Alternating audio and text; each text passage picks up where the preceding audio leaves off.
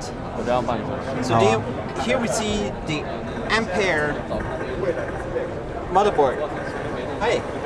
What do you see Yes. here? This is the second generation Ampere motherboard, which supports up to around 128 GB, 128 cores, and we have around 8 DIMMs.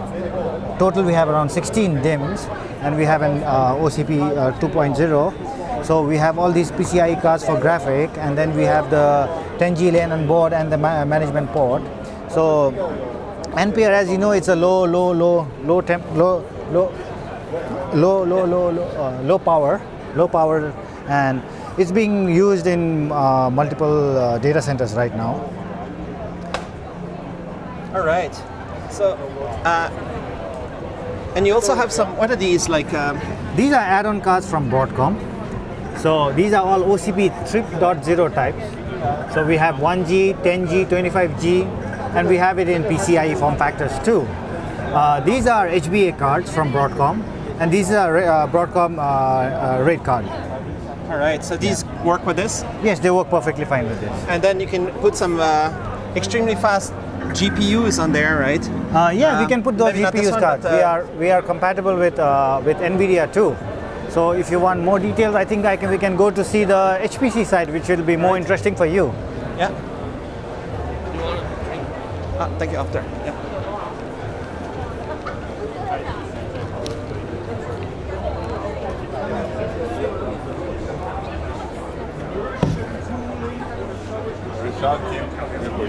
You want a break?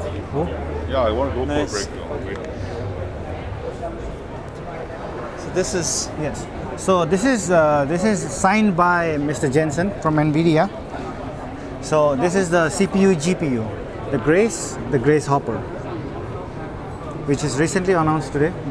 So this is the keynote session. Very interesting ARM cloud server accelerator to bring forward the AI of this GPU, right? Yes. So this is a CPU GPU plus and memory. So it has a memory of 96 GB HBM3 memories inbuilt. So this is the future of fast computing. Nice. And somehow it has fast connectors here. It has NVLink connectors, yes. And then there's 72 core ARM. 72 core ARM processor, single socket with a GPU. And if you then they can have two? If you come here, no, we have 4. Yeah. There is a 2U4 server. If you go down, if you come a little back, and then you see the mirror, you'll see 4 trays. 1 tray, 2 tray. In the mirror, you can see those 4 trays. So those are all pluggable trays. Yeah. And if you come here, you have another 2 Nvidia ARM CPUs. So that one is a CPU GPU, and this is a CPU CPU. All right. So 72. Yes. 144 ARM cores. ARM cores multiplied by 4. All right. It's a lot of performance in there. It's a lot of performance there, yes. So we managed to do all the cooling with these fans here. This like an airplane taking off. Yes. When you power it on, it really sounds like it really sounds like a Concorde just going to take off. But it's when we start it, it runs at full speed. But the RPM will slowly reduce according to what heat is being utilized. And they talk about 960 gigabytes of memory capacity per module. Yes. And somehow all this is connected, and you have 900 gigabyte per second NVLink. So somehow the whole thing gets lots of memory bandwidth. Yes, the whole thing gets lots of bandwidth. And also to that, they have the Nvidia Bluefield 2 and Bluefield 3 compatible PCIe LAN cards. Nice. And here we have more Jensen Huang signature. Yes.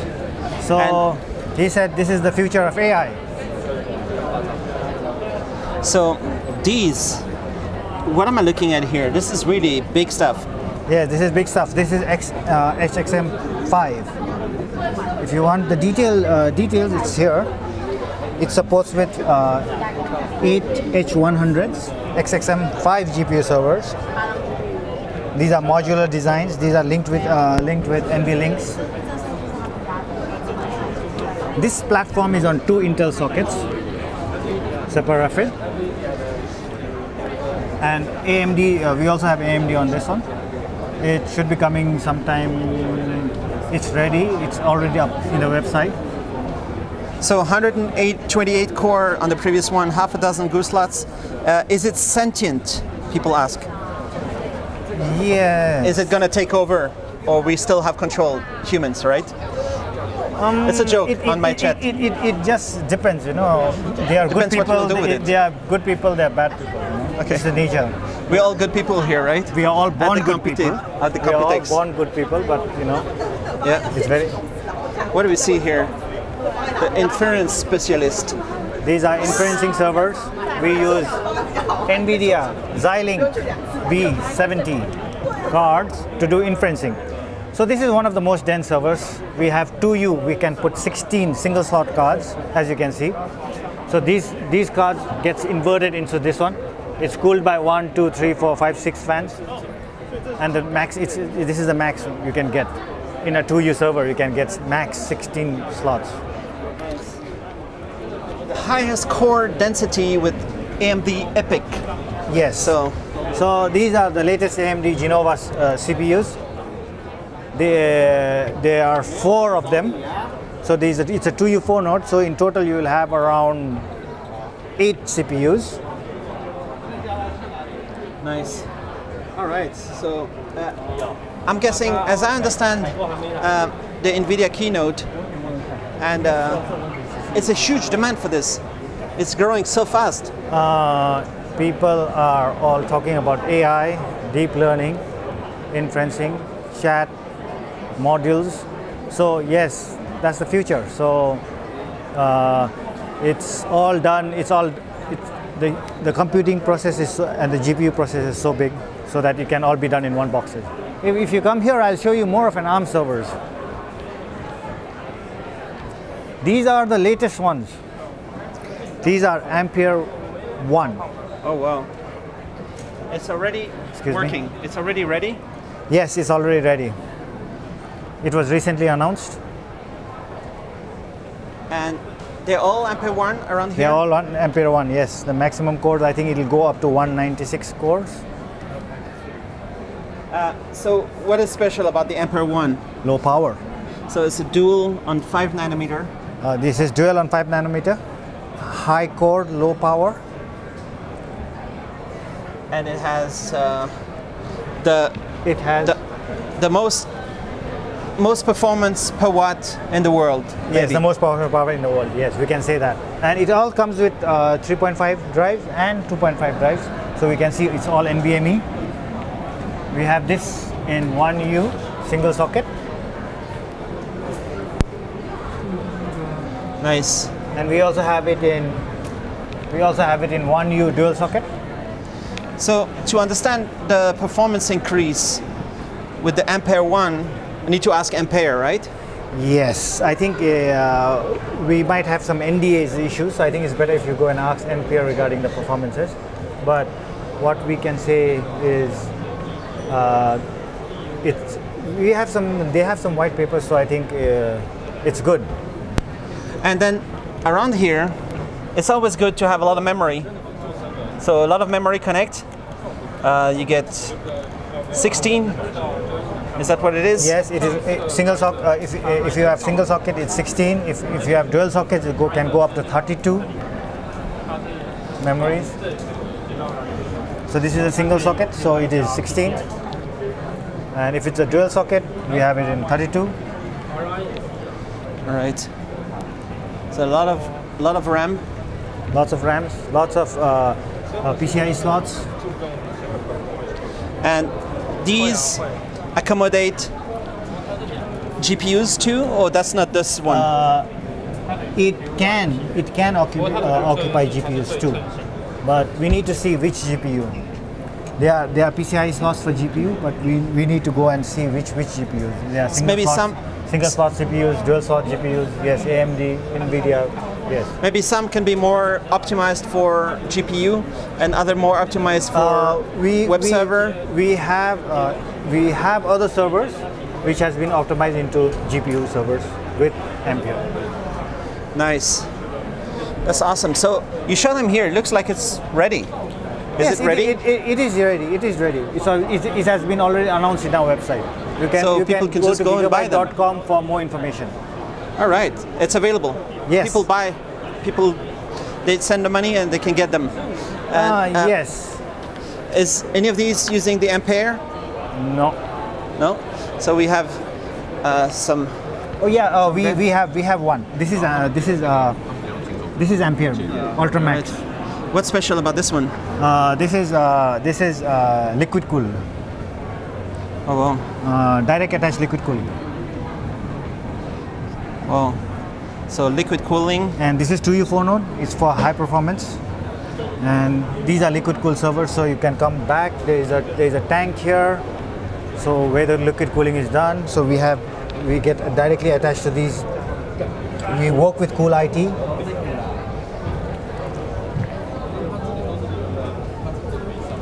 Wow.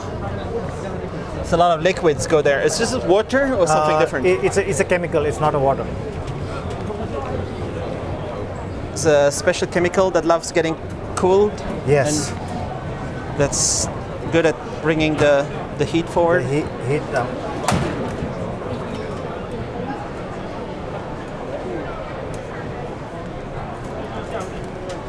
Right. And then you can put all these SSDs. Yes. These are all SATA SAS SSDs. It's so cool. Yeah. And these are OCP types. So this is an Ampere server. So these are 2U2 node. This is OCP, the one which Facebook is using. Facebook. Yes, Open Compute Project. Are your customers big cloud companies or is it mostly enterprise? We have all sets of customers. We do have all sets of customers. So we have big tech companies also just buy from Gigabyte. They don't make their own design. We have partners. We have different kind of business models. Once we work with partners, once we work with directly with the customers. And maybe they have specific demands. If they have a big order, you help to customize exactly what they want. Huh? Yes. It depends upon application, it depends upon their data center, it depends upon what they need. So we can do some customization for them.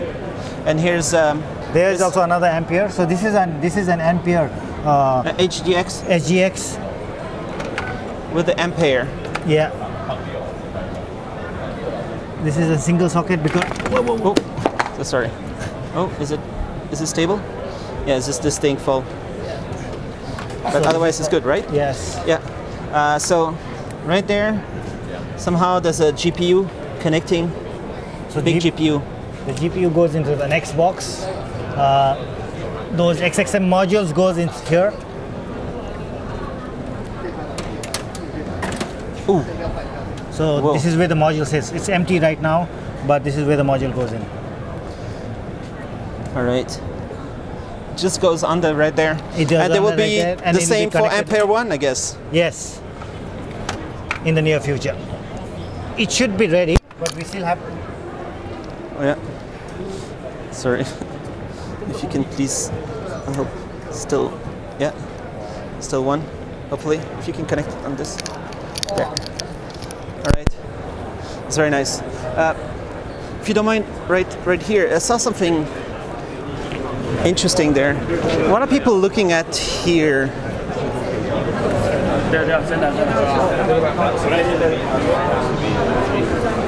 What's happening in there? It was like these are direct liquid cooling, immersion coolings. Direct liquid cooling. Yes. So this is an OCP type, but we have in standard rack type. So I think there's some liquid there. So I think it's better if you take that picture. So these are. There's a little bit liquid there, and then these are servers that are completely dipped in liquid. It's completely on the liquid. Yes. The whole thing. Yes. Wow. Is that very special design, or it's more common, or what? This is usually a smaller tank. It depends upon how big your power supply is, the power to the data center. So it depends upon that, how big you want to deploy. So these are mostly for POC concepts. So it's into a smaller size. And around here, you're showing also like how you make little PCs that goes in buses and trains and stuff, or something else. It could be also using Ampere, or maybe not. But that's more like what you showed in the beginning, right? Yes. Yeah. So this is not my part, so I might not know much. I will have to transfer it to another sales or an BDM who can help you more on the other parts. Thank you so much. Thank you. Thank you. Hello, I'm Mr. Beast. No, I'm not Mr. Beast actually. But if I was Mr. Beast and if I was sending you a bunch of money, I would use Wise. Wise is a really smart way to send money around the world. Tiny little fees. Check out my video, a 7-minute video where I try to explain some more. It works in hundreds of countries. Every time you go to a different country, use your Wise card or use your Android Pay, your Apple Pay to do all your payments with a tiny little conversion fee.